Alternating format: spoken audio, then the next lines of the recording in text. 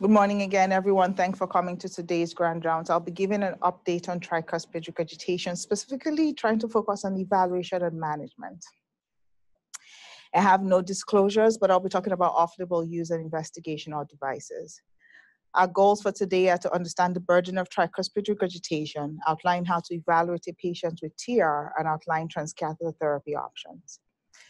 So we know that tricuspid regurgitation can either be primary due to a disorder of the leaflet or the subvalvular apparatus, or secondary due to tricuspid annular changes in response to changes in the right ventricle. Isolated tricuspid regurgitation refers to tricuspid regurgitation that is specifically due to annular changes that are in response to changes in the right atrium. It tends to happen with atrial fibrillation. This echocardiographic-based study from Madrid in Spain looked at about 35,000 echocardiograms and found about 22% of them had tricuspid regurgitation. The commonest cause of primary tricuspid regurgitation in this era is actually due to implantable device leads. And for secondary tricuspid regurgitation remains due to left-sided valvular heart disease.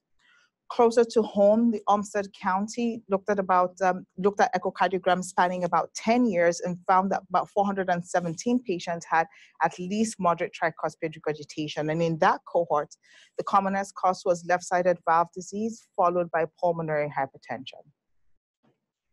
As far back as a decade ago, on the slide on the left, we knew that tricuspid regurgitation, when it was present, impacted survival. And this was from a California VA-based study that consisted predominantly of men. In the middle slide, this was a Mayo Clinic review of 13,000 patients over 10 years of patients who had heart failure with ejection fraction of about 50% or less. 88% of these people had functional tricuspid regurgitation, and when it was present, in addition to impacting survival, was associated with more dyspnea, impaired renal function, and low cardiac output.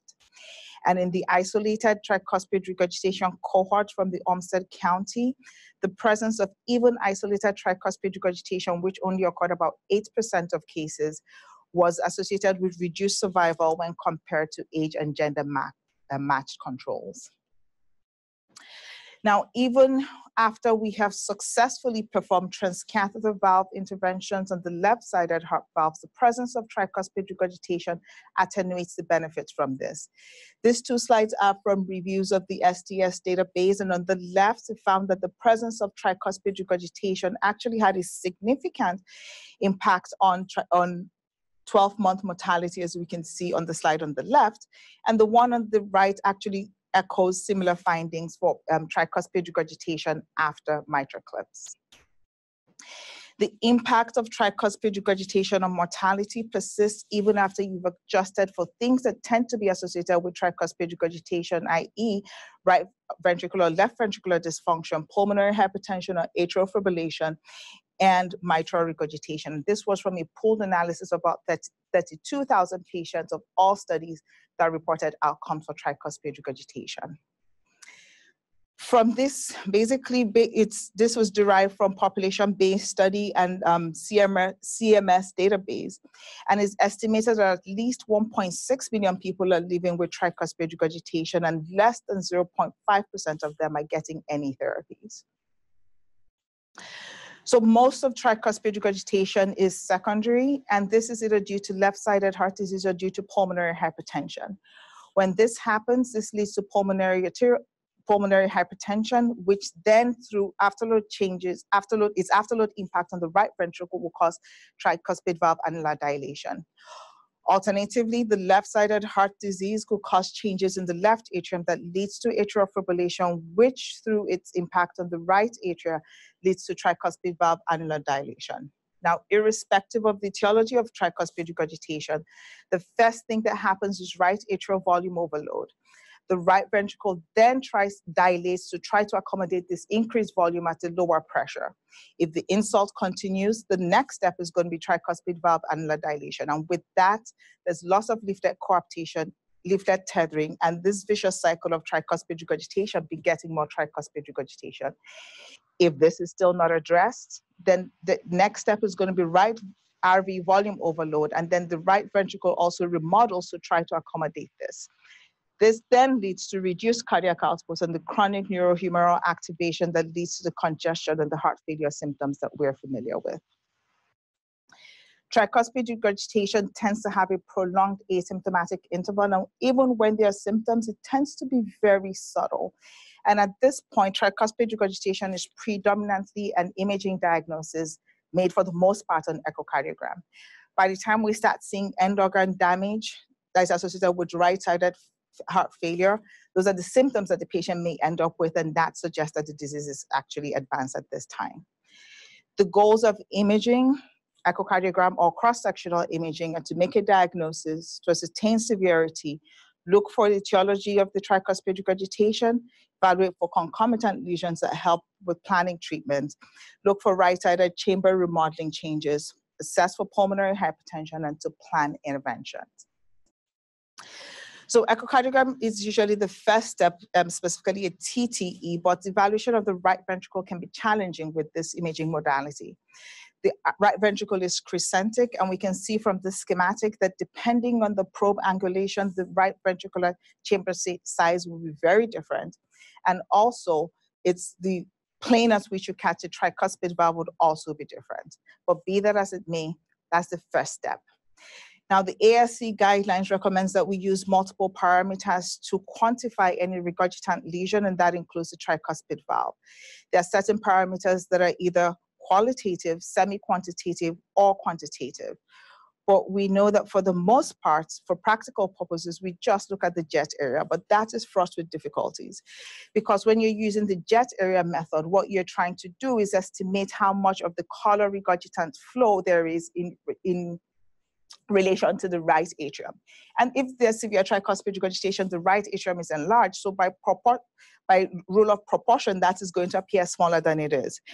And again, the regurgitant jet is dependent on the momentum of flow from the right ventricle to the right atrium, which is affected by multiple different things that includes the right ventricular function, and as well as the relative pressure differences between both chambers. So if we look at these three echocardiograms, on the left, that's clearly mild tricuspid regurgitation. On the right, that's clearly severe or more tricuspid regurgitation because there's right-sided chamber dilation. But if we look at the one in the middle here, just by color jet area, I'm not sure why that's not playing. Just by color jets, sorry, just give me 1 second now. Okay. I'm not sure why that's not playing, but believe me when I say by color jet area, it looks like it's moderate. And we can see that up there in those pictures. But the next step will be to try to use quantitative methods. But be that as it may, despite multiple probe angulations, it was difficult to get a flow convergence to do a PISA calculation, a vena contracta calculation in this patient. But from the lower right slide, we can see that there's IVC dilation.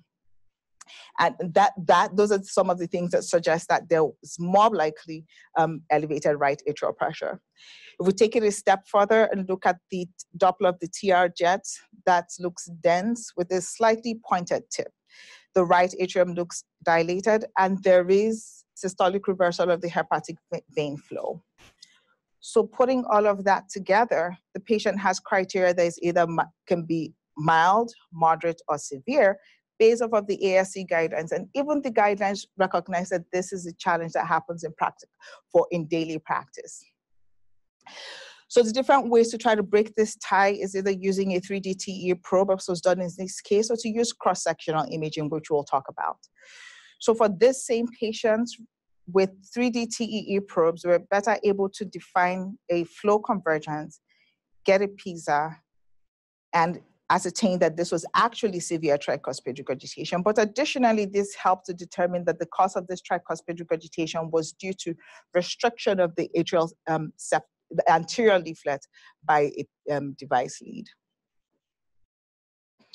So there's this proposed grading scheme is not new anymore, but the thought process behind this is that it took the previously known 3 scale TR grade and then expanded it to 5. And the thought is that the severe grade was actually a really heterogeneous group of patients who had varying degrees of RV dysfunction. And subclassifying that was better able to allow us to detect small changes in therapies that would impact outcomes or risk stratify patients so that they can earlier get treatment. So a group in Europe took about 249 patients who had severe tricuspid regurgitation and used the new grading scheme. And with that, they actually found that there was a survival difference between the current severe and massive tricuspid regurgitation based off of this grading scheme. They also found there were differences in heart failure hospitalization as well. So in addition to TR quantification, the other things to look at on imaging will be the size of the annulus. It's difficult to have a dilated annulus and just have less than severe tricuspid regurgitation. And also, this is supposed to be an indication for therapies on the tricuspid valve at the time of left-sided valve surgery, because we know that if there's tricuspid annular dilation, the tricuspid regurgitation is most likely going to progress. The abnormalities in the leaflet are the loss of coaptation or significant tethering. Is difficult to have that with less than severe tricuspid regurgitation, and those are also important parameters for planning treatment. Right-sided chamber function and size is helpful for risk stratification as well. So if from the image on the left, that was somebody who already had moderate tricuspid regurgitation, underwent surgical mitral valve replacement, and then a TAVR, but still wasn't feeling well. And that's what her tricuspid valve looks like. But as we can see from that picture, the coaptation gap is way too large, and she is not a candidate for any therapy that involves trying to enhance coaptation for us. The other things are evaluating the degree of tethering, because from surgical literature, the more tethered the leaflets are, the less likely they're going to be suitable for only annuloplasty ring repair, which is the predominant surgical intervention for tricuspid valve. Cross-sectional imaging with the cardiac CT can help with quantification and assessment of volumes. It also gives information with quantification with an anatomical regurgitant orifice area, which tends to be slightly higher than an effective regurgitant orifice area. You can also measure tethering with CT and take a good look at the annulus itself. These endoluminal views are helpful because it gives you a better visualization of the leaflets, which, due to the fact that the leaflets are thin and far away from the TEE probe, may be difficult to visualize on transesophageal echo. Angles for procedures similar to TAVR can be obtained. And CT is also very helpful to assess for neighboring structures when we are planning some form of transcatheter repair, which we'll go over. We can use this to follow patients to assess for durability of repair and for our reverse remodeling in the right-sided chambers. Cardiac MRI is also helpful for not just for assessing tricuspid regurgitation, but it's also useful for assessing right chamber volumes, and you can quantify tricuspid regurgitation with cardiac MRI. The additional benefits of this is that it can be done in the presence of a device lead, and for this measurement, gadolinium is not required, which is helpful in these patients who tend to have associated renal dysfunction. There are survival benefits to quantifying. A patient who has EROA greater for 40 or more has been reported to have reduced survival. Primary or isolated tricuspid regurgitation has the best survival of the different etiologies, and right ventricular dysfunction and pulmonary hypertension, irrespective of severity, is associated with reduced outcomes in these patients. Right ventricular ejection fraction of less than 46% in this CMR study has been found to portend decreased survival and increased cardiac event rates and statistically significant. This was just a cohort of about 75 patients though. So I like this quote from my virtual attendance of PCR London Valves last year, and it's attributed to Professor Zamorano. He's one of the people who is changing the way we think about tricuspid regurgitation. And he states that treating tricuspid regurgitation and right-sided heart failure is an art rather than evidence-based medicine. I'd like to paraphrase that to say that TR is actually as much a team sport as it is an art and a science. We are all not unfamiliar with the concept of the heart valve team, but specifically for tricuspid regurgitation, as I mentioned, a lot of the patients have tricuspid regurgitation related to the device lead and also have a lot of arrhythmias that will impact that tricuspid regurgitation, and it's important to collaborate with our electrophysiologist. Also, in advanced stages, patients who come with right-sided heart failure symptoms, they tend to have end organ damage that involves the liver and the kidney, and collaborating with hepatologists and nephrologists help us not just better risk stratify them, but also optimize them for strategies and participation in clinical trials as well. And this institution, being one of the earlier institutions to be involved in tricuspid valve interventions and trials, is uniquely poised to not just to develop, refine, and produce a model for this tricuspid heart valve team that other people can emulate. The guidelines right now, the only interventions for tricuspid regurgitation are medical therapy and surgical therapy. But the goals of medical therapy stands to reason will be preload management with diuretics, or sometimes dialysis is needed, optimizing left-sided heart disease, which would include valvular interventions, medical or device therapies, managing heart failure, afterload reduction with pulmonary vasodilators when indicated, and prevention or treatment of end organ damage. Now, both the American Heart Failure and Valve Disease Guidelines and the European Valve Disease and Heart Failure Guidelines don't really give us much guidance with medical therapy. They mention diuretics, pulmonary vasodilators, and mineralocorticoid antagonists. So it's basic, and this is all expert opinion, so it's actually left up to us to decide how we want to manage this patient, usually with the guidance of our heart failure colleagues. The American Valve Disease Guideline from 2014 and in 2017 did not address tricuspid valve therapies. The indications for treatment of tricuspid regurgitation is at the time of left-sided valve interventions, or you have to wait for primary tricuspid regurgitation, you have to wait for RV dysfunction and severe symptomatic tricuspid regurgitation.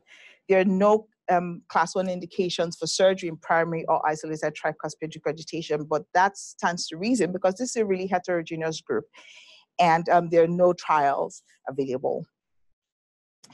The American guideline, the European guidelines in 2017 are actually similar. The only difference is that they make the primary tricuspid regurgitation interventions class 1, but this is also based on expert opinion. So this tertiary institution in Italy decided to put this to the test. So they retrospectively reviewed 12,000 echocardiograms and identified 241 patients with severe tricuspid regurgitation. And if you strictly followed the guidelines of these patients, only one was an acceptable surgical risk. And of the ones who were not suitable for surgery, only 13% of them were anatomically suitable for any percutaneous intervention. And then they tried a different strategy and said, okay, what if we say everyone who has severe tricuspid regurgitation, you're going to get some form of intervention? With that strategy, they found that now 5 people had an acceptable surgical risk, and then 53% of those patients were anatomically suitable for transcatheter intervention. And this now brings up the question that if we're strictly following the guidelines, are we waiting too late, and is it time to revise these guidelines? We know that there's no STS data risk score for assessment of surgical risk for tricuspid valve, and they collaborated with their surgeons and listed what was defined as an acceptable risk in that corner. So what are the surgical valve therapies? Is it a suture annuloplasty, ring annuloplasty? You can try to enhance coaptation, replace the valve, do leaflet augmentation techniques if there's significant tethering or neocordial repair. And these are important because all transcatheter therapies basically try to mimic some form of that. Retrospective reviews suggest that there is improved survival and durability of repair when we do a ring repair. But there's also another observational study that suggests at least up to 7 years, there was no statistically significant difference between bicuspidization and ring repair. And this kind of informs the developments that happen in transcatheter therapies. This single center study looked at about 2,800 patients, and they found that you were able to get satisfactory and durable repair with a ring, but even more so with the rigid ring. However, doing a ring annuloplasty was not fail-proof. There's certain things that predicted recurrent tricuspid regurgitation, and from the top 3, it's basically really severe tricuspid regurgitation. The severe pulmonary hypertension and reduced left function basically implies that we really haven't addressed what the primary thing that caused the tricuspid regurgitation in the first place, and therefore the repair was less likely going to be durable. And if this happened, the thought is to consider replacement techniques. So if there's this decade-long information from a time-honored therapy, then why transcatheter therapies? This is a retrospective review of an administrative database in the United States that found that at least over 10 years, despite the fact that there was increase in the amount of tricuspid valve surgeries performed, the mortality still stayed high. Isolated tricuspid valve surgery mortality was up to 8.8%. And in another review of the same database that included an extra year, it was the same thing. Tricuspid valve repair mortality was 8.1% and replacement was about 11%. So the reason for these poor outcomes can be inferred from this single center retrospective analysis where they looked at 449 patients who underwent any kind of tricuspid valve intervention. And they found that the things that really had no impact on mortality were the procedure type or etiology of the tricuspid regurgitation. However, the things that did increase mortality, in addition to male gender and age, were NYHA4, presence of liver cirrhosis, reduced renal function, low albumin, and low preoperative hemoglobin, which again are all indicators of really advanced disease. So in fairness, basically, instead of sending patients when the leak is about this, where you actually have tools that can control this, and if you control this, you can actually rescue this house, we're sending patients with this kind of leak. And what happens is that even if with the tools that you have available, even if you're eventually able to control this leak, this house is never going to be the same and impacts outcomes. The largest registry that we have for transcatheter tricuspid interventions is the TriValve registry. And from this, they actually did a propensity score matching and found 268 matched pairs of those who underwent transcatheter tricuspid intervention and those who were just treated medically. And they found that there was improved survival and increased freedom from heart failure in the patients who underwent the transcatheter valve interventions. And from the breakdown of the interventions that were used, for the most part, the mitral clip was what was available, what was used, and that's probably because it's available off the shelf. Operators were more familiar with it, and the other therapies are usually part of an early feasibility study of some sort of trial. The benefits from transcatheter tricuspid interventions were only to be obtained if the procedure was successful, and success was defined as reduction in the tricuspid regurgitation to less than severe. If there was procedural failure, it was not much different than medical therapy. And the risk of procedural failure was higher if there was severe RV dysfunction, again indicating that these were patients with advanced disease. And there was no difference whether the patients were treated with a clip or other forms of therapies. So this again to highlight that the transcatheter therapy options are actually basically replications of the surgical therapies. To better understand the challenges of transcatheter tricuspid valve interventions, we'll just briefly talk about the anatomy. The tricuspid valve is anterior, is located vertically, is larger than the mitral valve. Its size varies with different loading conditions. The leaflets are variable, the leaflets are thin. And in fact, the classically described tricuspid valve in autopsy-based study was only found in about 57% of patients. And there are key adjacent structures that we have to worry about. So in terms of access, the problems, the challenges with this anatomy is that the right ventricle is complex and thin-walled, and therefore transapical access is not desirable. Because of the angulation between the IVC and the tricuspid valve, transfemoral access is also challenging, especially if there's a prominent eustachian valve or Chiari malformations. Transjugular approach can be ergonomically challenging in the cath lab with the risk of possibly increasing radiation. And because of the large tricuspid valve annulus, we need really large profile delivery systems for a lot of these interventions, which of course is associated with its own attendant bleeding risks. From an imaging perspective, the fact that the valve is very anterior means that imaging with a TEE is challenging. The esophagus is not really axial to the plane of the tricuspid valve, and therefore it's difficult to orient your probe to get a good images of the tricuspid valve. The thin leaflets makes it prone, especially since it's far from the probe. The thin leaflets tend to be obscured by the intervening left-sided heart structures. There's no tricuspid, there's rarely tricuspid annular calcification, and that makes for challenging anchoring. In addition to the fact that because of the dynamic nature of the tricuspid valve annulus, it can be challenging to find what would be the appropriate size for valve replacement options. And the thin leaflets can sometimes make it challenging for repair. We also have to consider the RCA and the AV node when we're doing annuloplasty or we're considering right valve replacements. And for all of these interventions, the trabeculations in the right ventricle mean that you should limit how much movement you perform under the tricuspid annular plane. So the first strategy for transcatheter valve intervention will be coaptation enhancements, which can be done with either leaflet repair or a spacer. So the mitral clip is the longest available transcatheter therapy option for the tricuspid valve in this era. And the goal of this, as with any other therapy, is to recreate coaptation. It first started out with the mitral clip, and we had to employ modified steering techniques to be adapted to the right atrium and the tricuspid valve. More recently, the Abbott Vascular has designed a clip delivery system that's specifically designed for the right atrium and enables access of all the leaflets, and that's what's currently being tested in the trial. This mode of repair is impossible without echoguided, and we've already said that imaging is very difficult.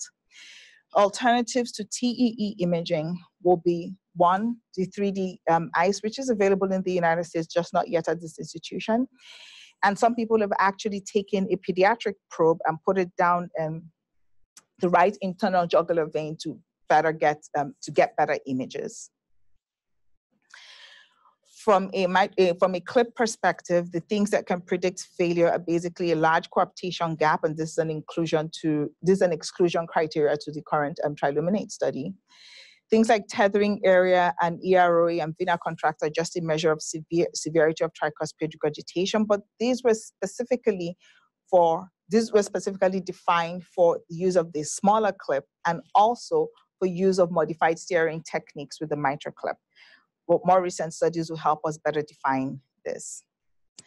Again, back to that largest registry, specifically for transcatheter edge-to-edge repair in that registry, procedural success was actually significant, was associated with improved mortality. And there was a reduction in severity of tricuspid regurgitation and an improvement in NYHA class within this cohort. This is an example of a mitral clip that was performed here. On the top left was actually when the patient was first diagnosed, and you can see that there's a device lead bouncing in between the tricuspid valve leaflets. That was extracted and repositioned, and after that, the patient came in for a transcatheter tricuspid valve repair. She ended up with 4 clips, and we can see from this transgastric image at the beginning and this one at the end that there was significant reduction in effective reduction in her tricuspid regurgitation without interfering with the device lead. So the early feasibility study for this strategy has demonstrated that it was highly successful, no intra-procedural death.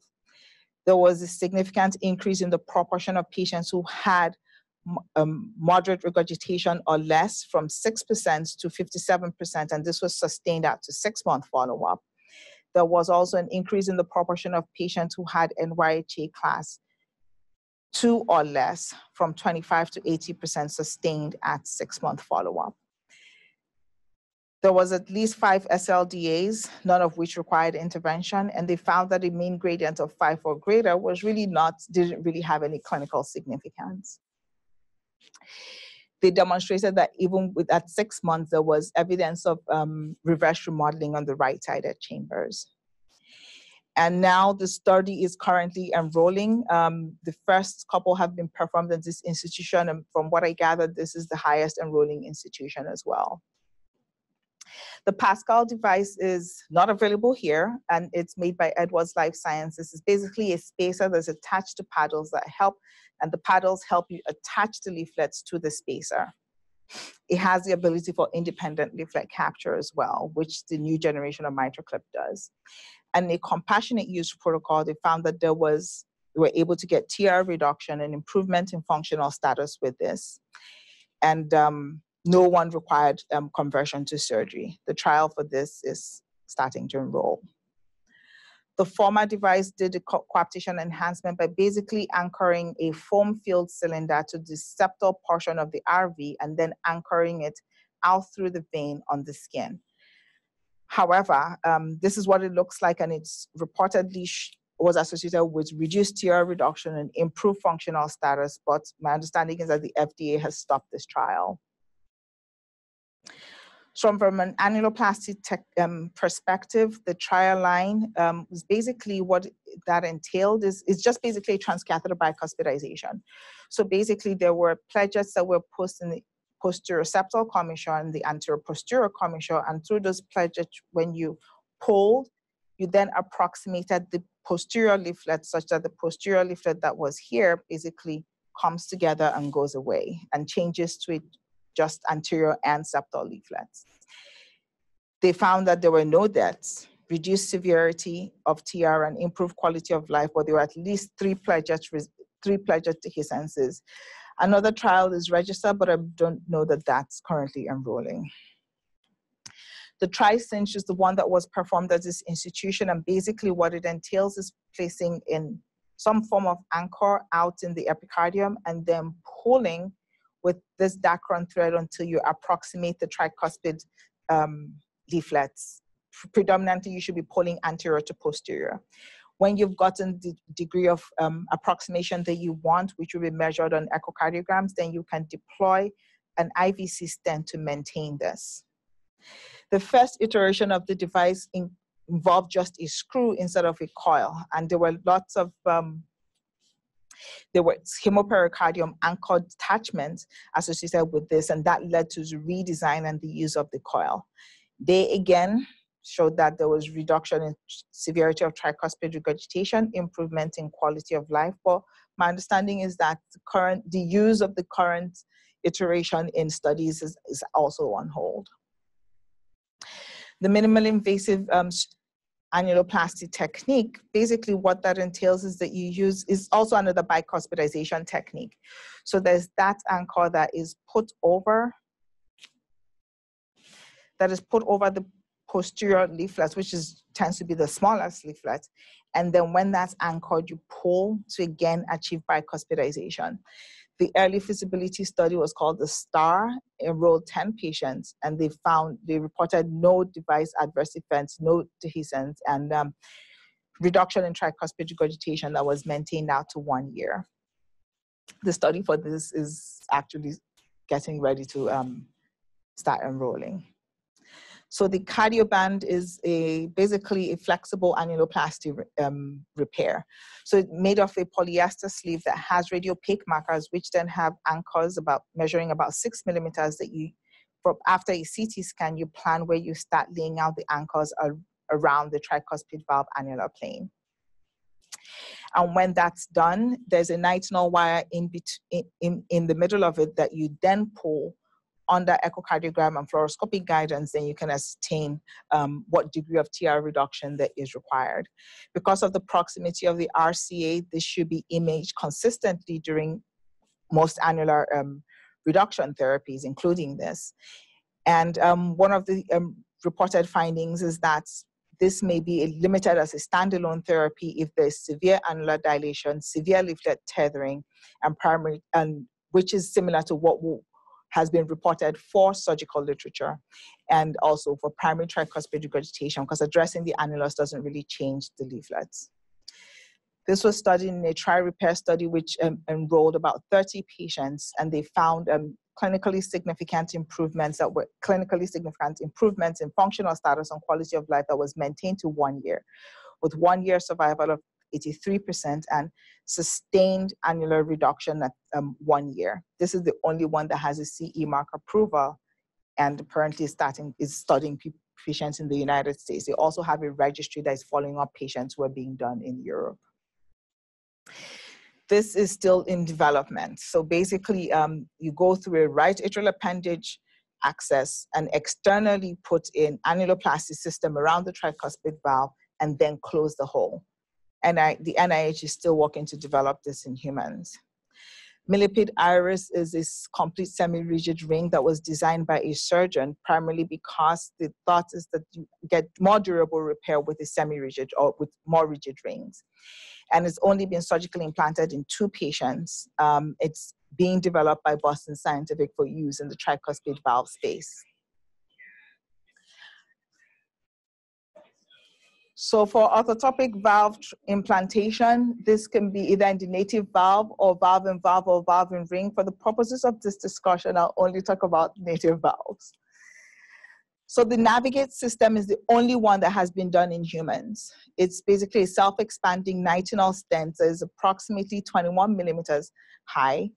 And you can see that the delivery system requires about a 42 French sheath from the right IJ. There are at least some flexibility in the motion of the tip of the delivery system. It can be either implanted by transjugular access or transatrial access. And you need about an 8 centimeter right atrial height if you're going to go transjugular. So this is courtesy of Dr. Rebecca Hahn. But basically, this is deployment of the Navigate system. It was done both under fluoro and echocardiographic guidance. And that's what it looks like when it's finally deployed. And there was like a near elimination of tricuspid regurgitation with acceptable gradients, as you can see on both fluoro and echo.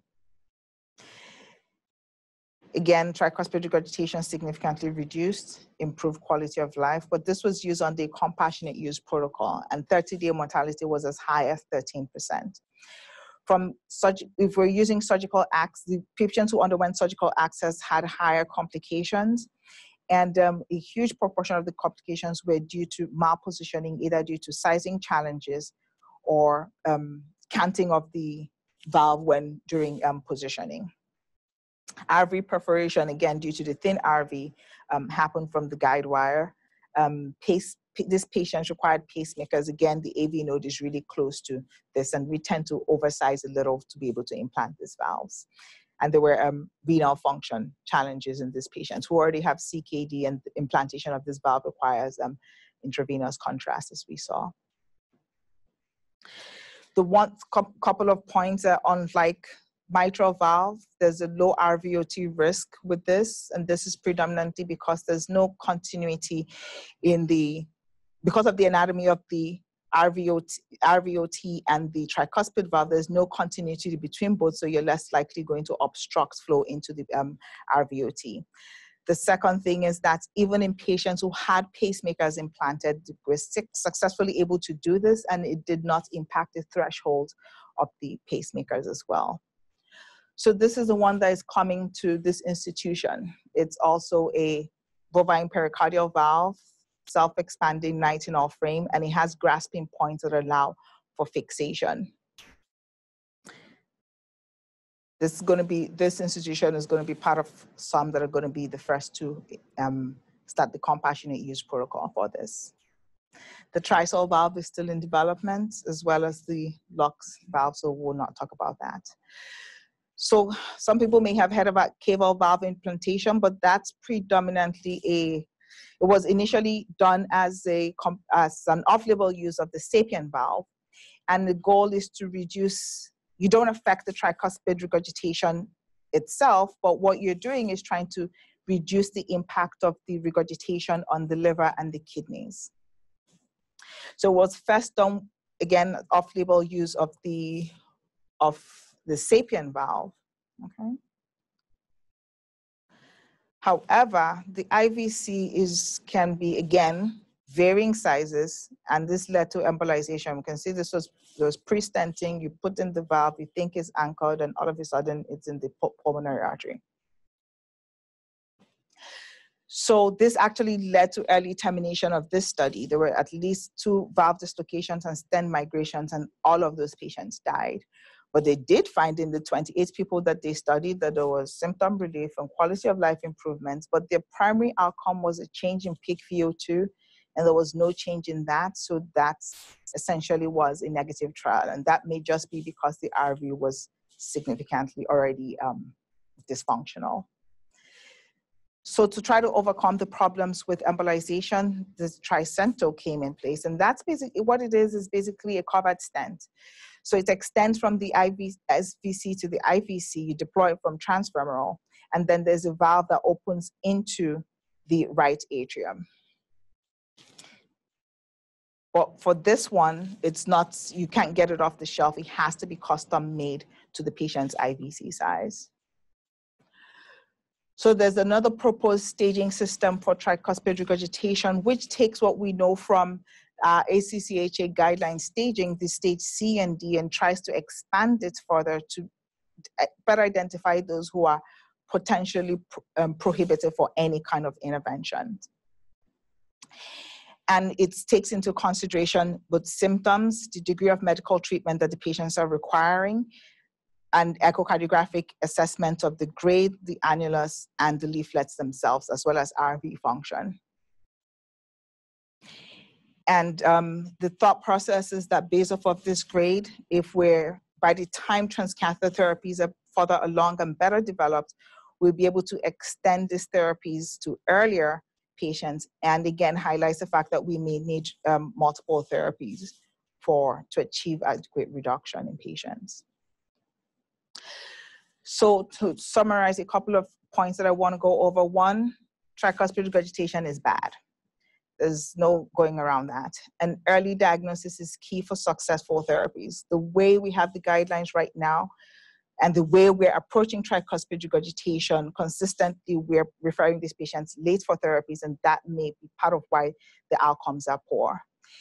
And the first step in diagnosing this is careful echocardiography, and we should not hesitate to use cross-sectional imaging if there's any doubt. This institution is renowned for that and available for us to use.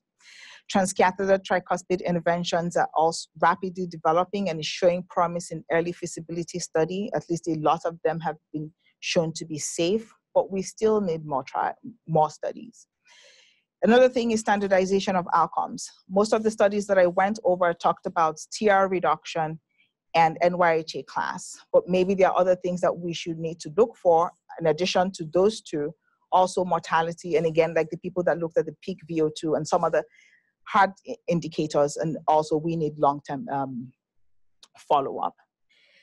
Another frontier should be when will be the best timing for intervention. Again, consistently, people are starting to find out that we're sending this patient late, and that may be the reason we have the outcomes that we do. From a transcatheter therapy options, we need to start thinking of one therapy not precluding the use of another therapy in these patients. And I cannot say this enough, more trials. So I'd like to thank everyone who is here today, the people that have had the pleasure of working with Dr. Suraja, who has graciously shared his clinical and technical experience in the care of this patient with tricuspid regurgitation. Dr. Garcia, who is an excellent role model for what an early career physician should be.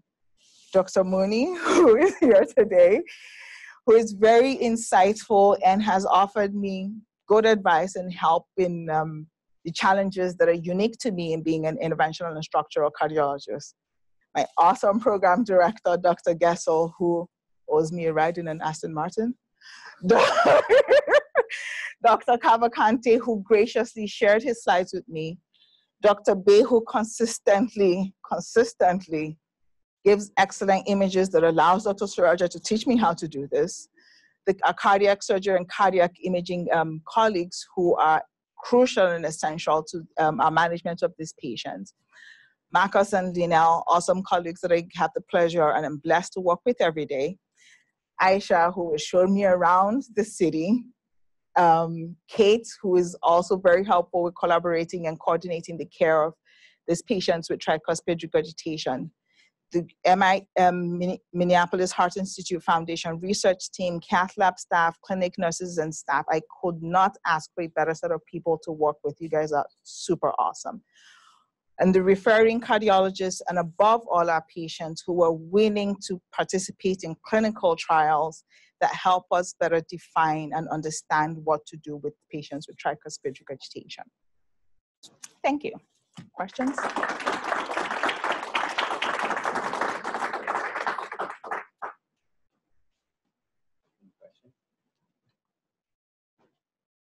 Okay, Dr. Mooney. That was really terrific. Well, you know, there's a frantic rush of efforts to address tricuspid regurg. One of the things that came out, at least as you went through your whole talk, was early intervention. Yet when we look at echoes with our colleagues, it's hard to come up with one thing that says, okay, this is an RV that's in transition and can be helped, and should be the people that we're looking for. How close are we to understanding that hinge point? So my understanding, not quite. The problem is that with in terms of echocardiogram, which is the commonest available imaging modality, the things that we use for assessing tricuspid valve or for assessing right ventricular function from echo, so that we use TAPSE, which is only a measurement of one single mode, just a longitudinal function, or you use tricuspid annular S prime velocity, which is again just a measurement of annular function and doesn't really comprise everything. Right ventricular longitudinal strain is not universally available, not as well validated, but that's something that is laborious. Strain from it varies between different echocardiographic systems and is not consistently reproducible. The other things that we use, fractional area change and RV ejection fraction. We can use fractional area change. Again, it goes back to the same problem of making sure that you angle the probe at exactly the right point to accurately measure the right ventricle. Right ventricular ejection fraction, because of the complex shape of the RV, you can't really just eyeball it and say this is ejection fraction, because you can't see all of it on most of the views. And that's where you need like 3D quantification volumes to be able to tell you an ejection fraction. That's laborious. I had to do that as a general fellow for congenital patients. It's like a completely different extra reading that most busy labs will have difficulty incorporating. And that's where, going the step further, since we have cross-sectional imaging, that will be maybe one way to better help identify these patients. But we're yet to completely incorporate this, because beyond just technical expertise, we also have to consider the time and the reimbursement for it. Do you think the clinical trials have thoughtfully targeted the preclinical, the pre-procedure evaluation to meet their mark, or is that is there a consistent approach among all these clinical trials to qualify the patients? So most of the clinical trials for now, they're just basically early feasibility and just focusing on efficacy and safety. So you're basically supposed to be taking people who are not candidates for any other therapies and see if you can get some benefit from doing transcatheter interventions. We're still far away from finding out, like, is this, what of our interventions that we end up performing, is it durable? And does it really impact mortality beyond people feeling better? Those are things that we still don't know, but we're competing against surgery that has data for decades. We'll get there. Thank you.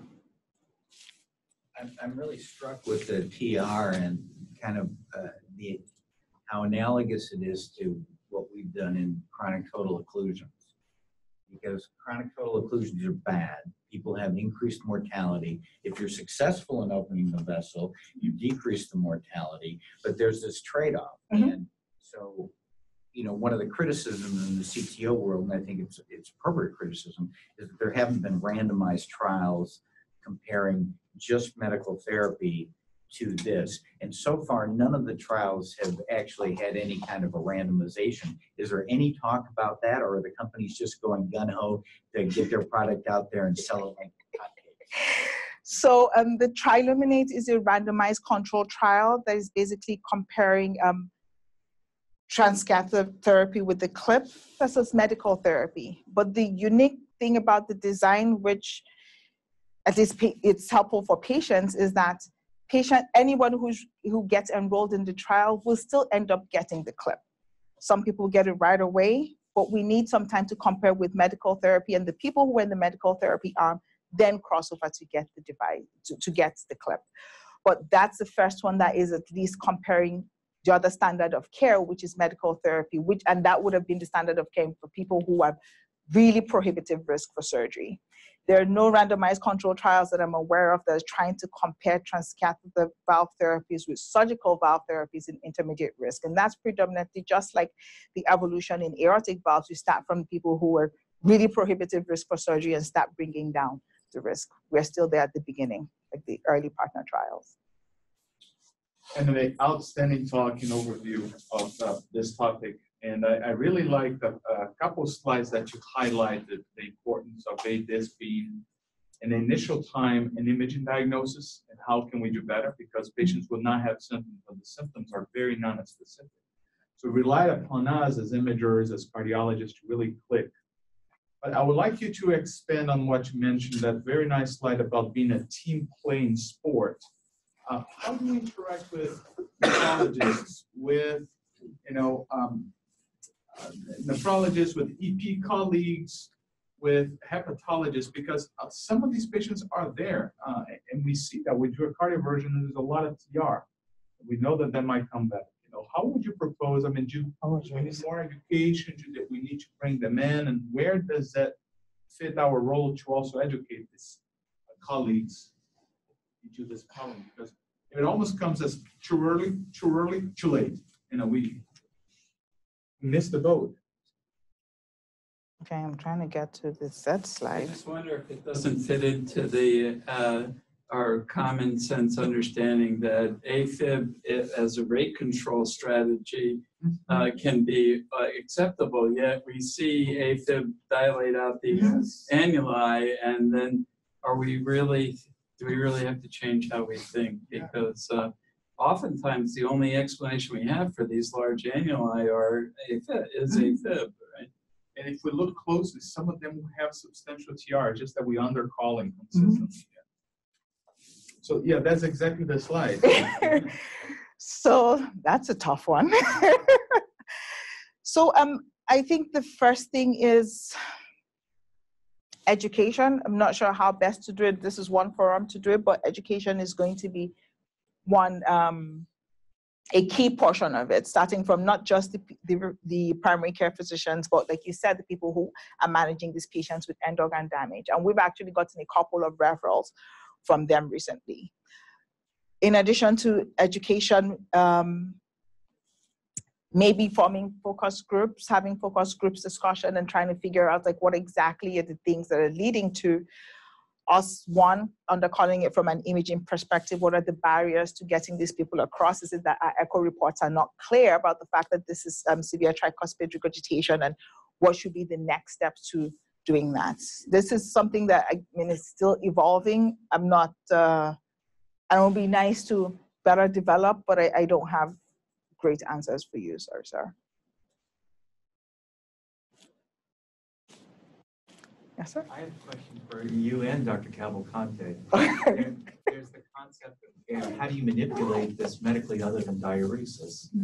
And the idea of the RVPA coupling, and how do you assess that? How do we implement that here? Dr. Cavalcante. Finally, what do you do about calling it appropriately as far as the severity of TR we dealt with it? I'll defer to Dr. Cavalcante. So the first one, the part about the RVP coupling, that's critical, because a good RV pumping against a severe pulmonary hypertension is much different than a poor RV pumping against a severe pulmonary. There has been some work on the primary pH literature that actually the volumetric, the end-systolic volume of the RV divided by that stroke volume, it's a crude measurement, RVP coupling. But we can and we should do more invasive hemodynamic studies to really understand where is the sweet spot. The RV tends to be, short of being, infarcted or other things like that, a very resilient chamber. So you remove some of this preload by the tricuspid regurgitation, we already see some improvement in remodeling. So there's some hope, but some RVs are so far out. So we need to incorporate that, and I think a combination of both three-dimensional imaging and hemodynamics. Now, your question, John, about, can we do better? I personally feel that, I was reading echo last week. Whenever I measure, I'm trying to measure the tricuspid annulus all the time. And by the way, that requires a dedicated 4-chamber RV view. It's not the left ventricular-centric RV that we get of the tricuspid. So we need to get that view. But if we try to, whenever we see a little bit more than moderate TR and tricuspid dilation, I stopped there and said, get cross-sectional imaging or get a TE, because we are at risk of underestimating. And a lot of these patients is recurrent AFib and HFpEF. And it is a lot more TR that we're not diagnosed. So as a group, I think we should try to call into, because RV is complex, as I said, and 2D does not cut it. So either we go for 3D, or we go for CT, or we go for CMR, some method that we can really feel comfortable to say this is not significant TR.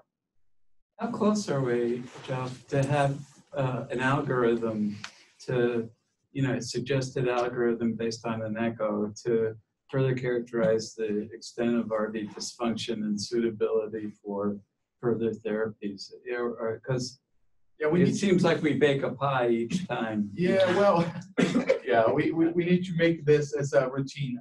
And some colleagues, obviously, I'm very sensitive that everyone has a little bit of a different approach. But systematically, I believe that this would be for the betterment of our patient care. Yes, might be a little bit more testing, but I think the stakes are high, particularly when we see this patient coming with several end-organ damage, where we could do a better diagnosis. It's so, I would challenge all of you to go back to some of your patients that we see now treated with severe tricuspid regurgitation. They haven't done. If you dial back the echoes 1 or 2 years ago, they're all severe TR. It's just that they have been undercalled. And it's just so common thing that we need to do a better diagnosis. Your statement about seeing that this is an imaging diagnosis is so critical, because it is, and we have to do better. At what point, I'll wear a general cardiologist hat here, because, I was running this weekend and I saw plenty of people with tricuspid regurgitation. I scratched my head and said, well, we should recheck it after we diurese them and whatnot. Mm-hmm. But at what point should we be referring people on to more advanced, and this is more a question to Joe and John, at what point should we be referring people beyond the echo for evaluation of their tricuspid? And what tests should we be getting?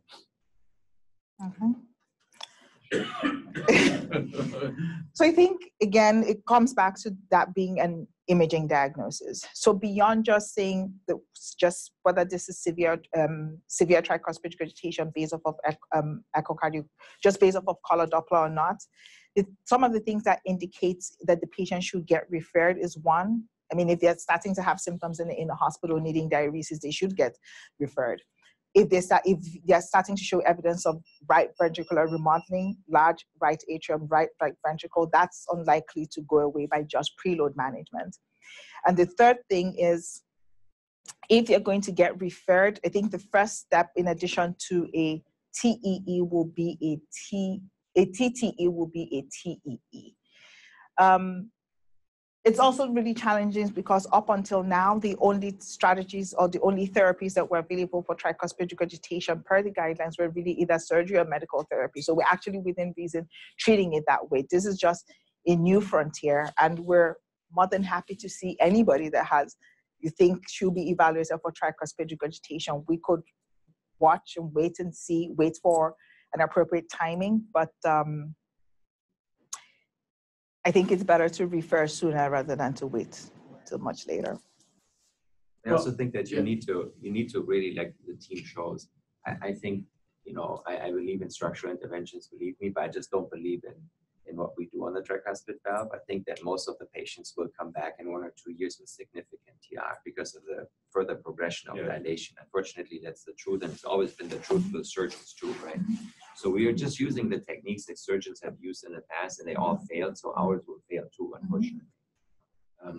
But it's a palliative method right now. I think you have to go back 5 or 10 years and see who missed the boat, right? Is it the pulmonologist who didn't treat, sleep apnea because the patient just didn't want it?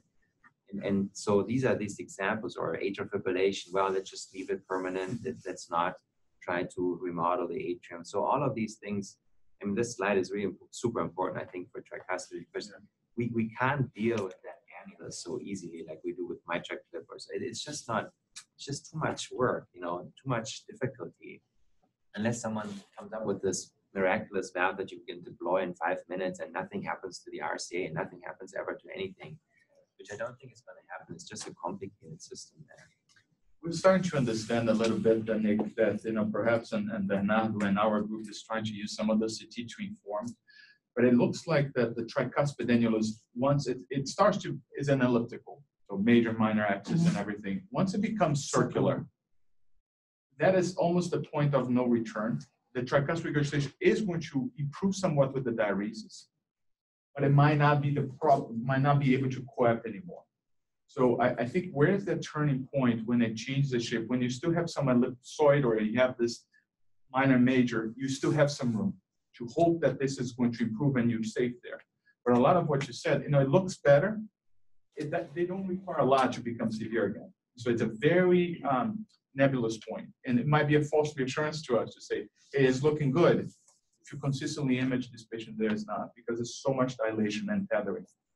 So if I have a patient that I see in clinic and they've got moderate tricuspid regurgitation on their echocardiogram, do I refer them on for advanced imaging at that point? Do I just say, well, we're going to follow you serially with an echocardiogram, which I have not been doing historically because it's just a tricuspid valve, right? You know.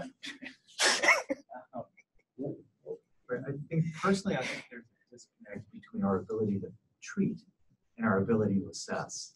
And once the therapy gets more effective, then we need to get more refined on what we do. So what we're doing is observing the outcome more carefully. Right? And so hopefully one day you'll have a better option. Now, it makes me think though, are there things that we do medically that are creating the problem, like pacemaker leads? And do we use micro instead, or do we have a different way of approaching these things? And do we treat atrial fibrillation earlier to avoid this? I think that's going to take large trials to understand that better. But it's leading, the understanding of how important it is really the major message. What was also interesting on the teaching sessions is, I think Becky brings it up all the time, that the tricuspid valve itself has usually, correct me if I'm wrong, 1 millimeter gradient, right? So there's a low pressure gradient throughout the venous system. Whatever we do is increasing that by 100% or more. So the whole venous system is going to suffer from what we do. And we're trying to just improve the image. Yes, the patient will shortly have, you know, some sort of, you know, benefit, hopefully, but we are increasing the venous pressure for the kidney, for the liver. And so long term, I also don't see that that's good, right? So if I do something like that to a patient who then has another 10, 20 years to live, it's going to be interesting what that means, right? So if that's really an issue, it seems to be really an issue that people are concerned about. It's like 3-4 millimeters of mercury. It's a crazy pressure for the venous system to deal with, they think, right? So it's a very complicated scenario in the tricuspid valve. So, I mean, I personally believe more we have to really go back and educate everybody part of the team and say, if there's mild to moderate TR, look at your own field and make everything better. Like AFib has to go away as possible. Sleep apnea, weight loss. I mean, if you get into that field of moderate to severe, there's only palliation from there on. We'll see, but it doesn't seem like there's, when it's circular or so, that you can do anything to that very solid structure. Great job. Thanks.